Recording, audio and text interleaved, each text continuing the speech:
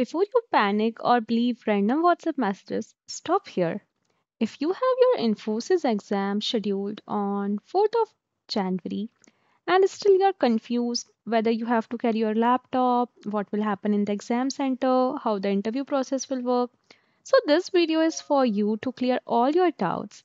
Make sure you watch this video till end because in this video I will share you all the tips and techniques how you have to approach the questions. Even if you are noob, if you haven't solved the questions yet, coding questions yet, I will tell you the tips how you can write the code at least that will help you to pass at least 2 3 test cases. Okay, so don't miss out this video, and I will be covering this video in a very short span of time, so let's not discuss many things.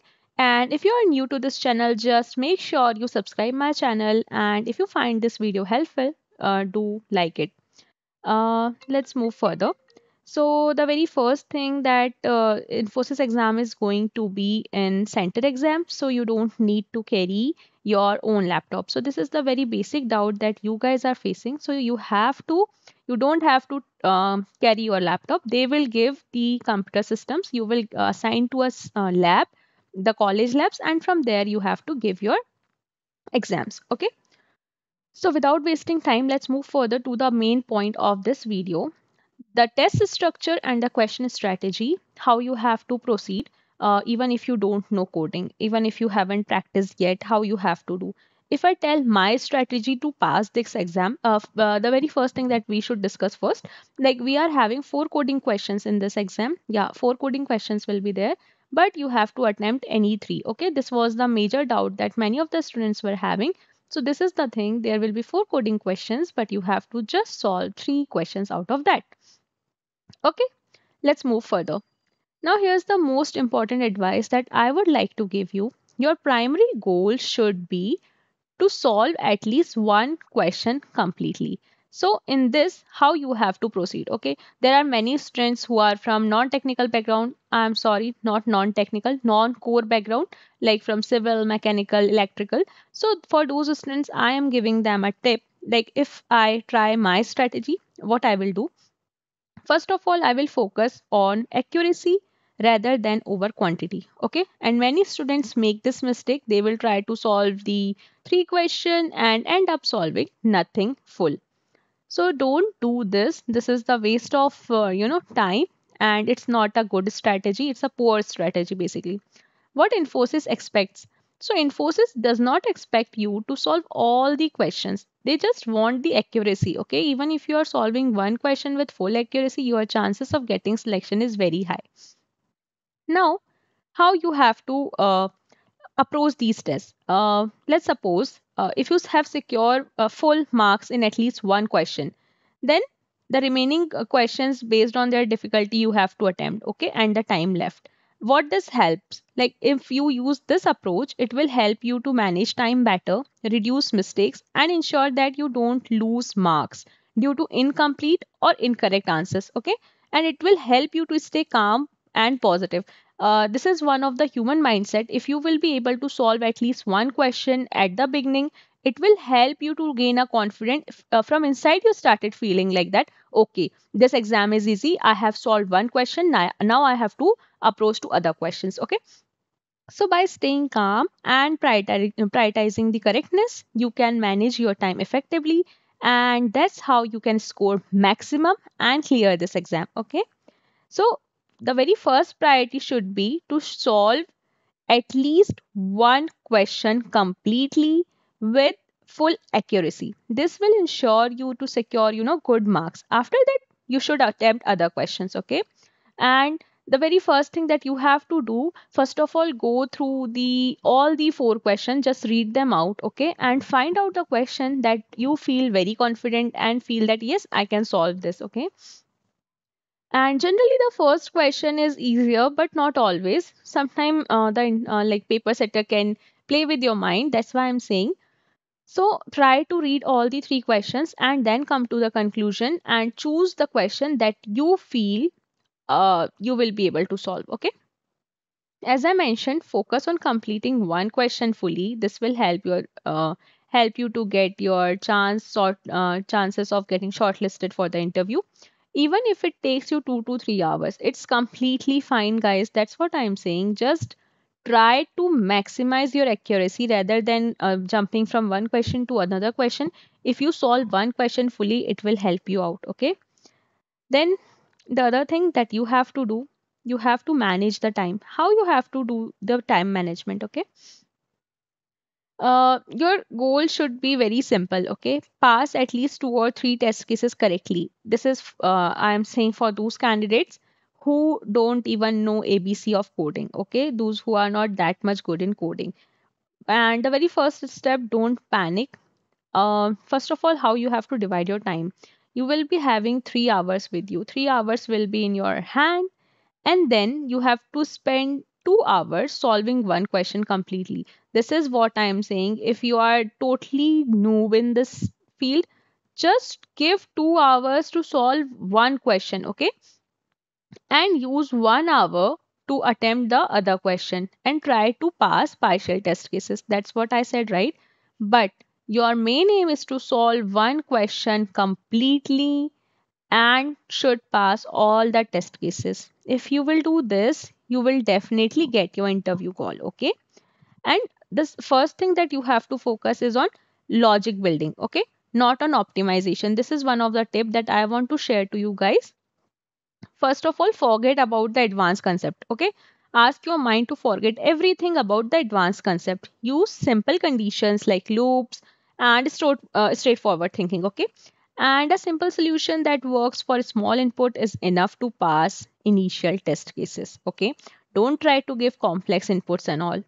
And the third point that I would like to share with you guys, those who are, not that much good in coding, and even if they are good in coding but stuck, what you have to do, always start with the simplest test case. Okay, ask yourself, if the input is the smallest or most basic value, what should be the output? In this case, your code will work. Okay, if you have already passed at least one test case, then you have to handle edge cases carefully. Check things like zero values, empty inputs, or a single element input. These kind of things, just try to check. Okay, just handling these properly can help you pass 1 or 2 test cases. Okay, you can be able to pass 1 or 2 more test cases if you handle these things. And apart from that, many students, what they do, they waste their time trying to write the perfect solution. So instead of writing a perfect solution, aim for a working solution, guys. If your test cases are passing, it doesn't matter what you have written in your code. Okay, so don't try to, decorate your code. Try to make your code working. Okay, and a partial correct solution that runs is far better than a perfect idea that you never implement. This is the quote I have got from somewhere, but yeah, this is the code. And the most important thing that I would like to say, don't leave the question blank. Okay, even if your logic is not 100% correct, write something meaningful. Okay, sometimes your code passes the hidden test cases unexpectedly. There are hidden test cases as well, right? So you can do this. You have to give your best in all the questions, I would say.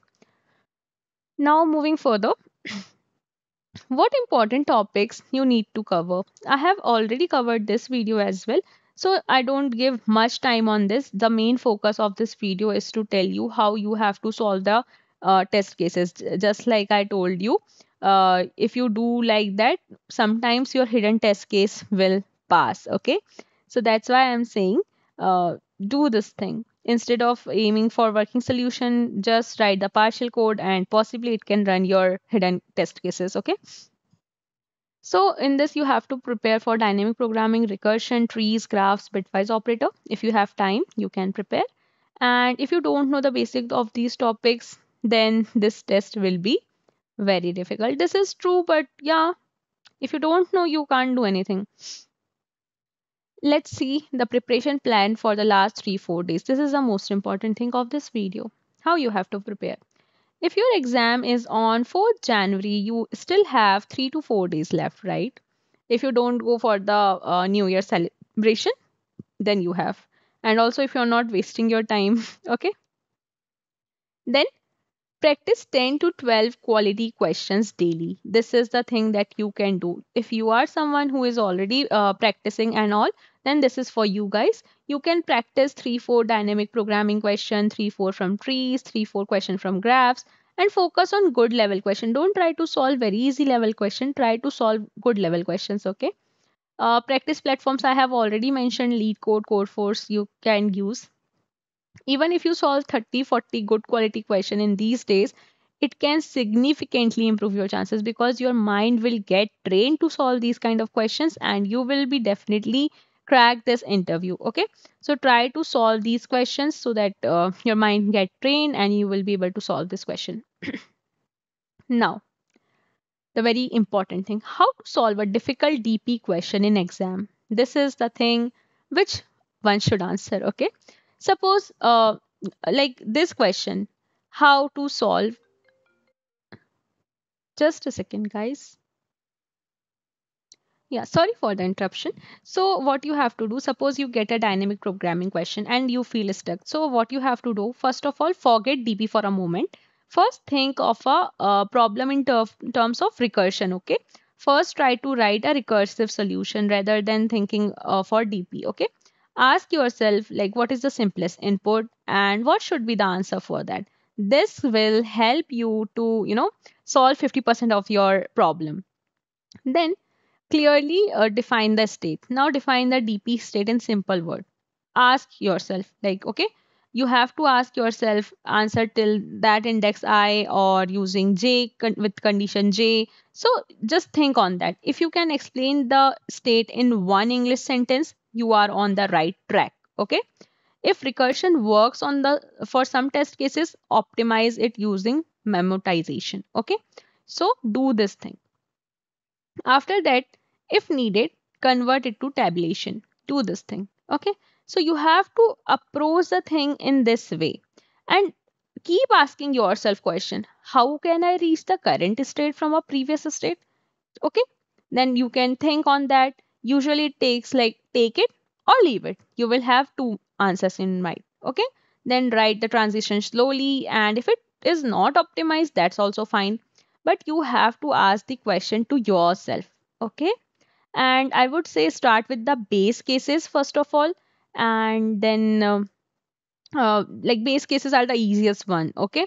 So you have to think of the base cases first, then write the brute force or whatever approach you want to, then you can add it, like you can upgrade it. Once recursion is working, add a DP array or a map to store the result, and just one line, if already computed, return it. So do this thing, go like in this way. This single skill can help you to solve at least one full question. That's what I'm saying, you guys, to go with the proper approach. And then don't stop optimizing too much, to be honest. Don't try to optimize for space or time in an exam, because it's not that much mandatory. Your test cases should work fine, the main thing. So do this thing. And if you are completely stuck, totally stuck, what you have to do, if you are totally stuck, you have to do write the function signature, handle the basic cases, and write partial logic. Never leave the question blank, because partial logic can still pass some test cases. So this is the thing you have to keep in your mind, and just do it.